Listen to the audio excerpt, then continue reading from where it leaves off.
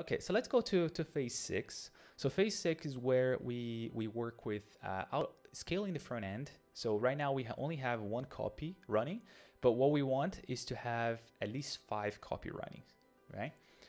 So what I'm gonna do is, there is the horizontal autoscaler for Nomad, but it's in early days, so we're not gonna be using it here completely.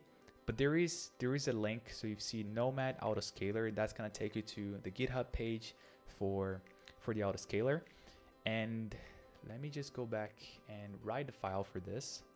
So this is phase 6. So right here. And for the scaling, so there is a scaling stanza, which I'm gonna define here for the group. And you see that you either define a scaling stanza or you're gonna define a count. Yeah.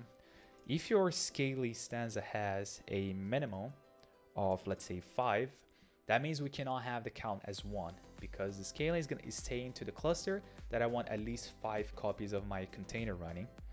So in that case, I'm not gonna worry about count. I'm just gonna remove this. So we have minimum of 5, and before that, I just need to make sure that it's enabled. So enable is true. And then max is 10. So I want from 5 to 10. And then what we can do is define a policy for this. So the same way that you have policies for the autoscaling group on AWS, that, you know, whenever CPU is hitting a certain percentage, you can bring more nodes, etc.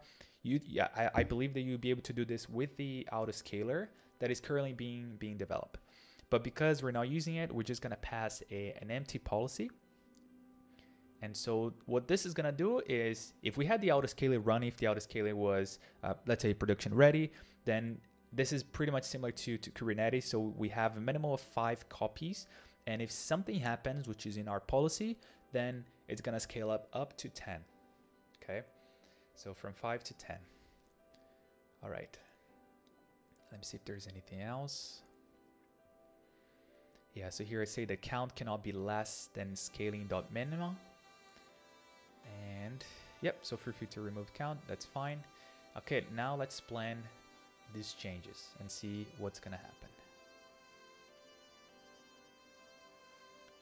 All right, so if I do Nomad plan,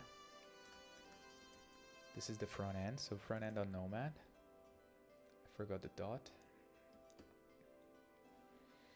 We have a failure, which is expected. So here you see that failed to place 4 allocations. Okay, so let's think about this. We wanted to create five containers, yeah, and it was not able to allocate 4 of them.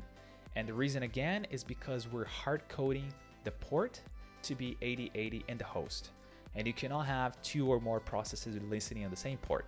And that's why it's saying that it's failed to allocate. If you had a bigger cluster with, let's say, 10, 20 machines, then very likely you'll be able to do this, because Nomad would just spread it across the cluster. But because I only have 1 client, this will not work. And that was I believe, the definition of done. Yep, so this is definition of done of 6. And now on the phase 7, we're gonna work exactly on this to remove the static port.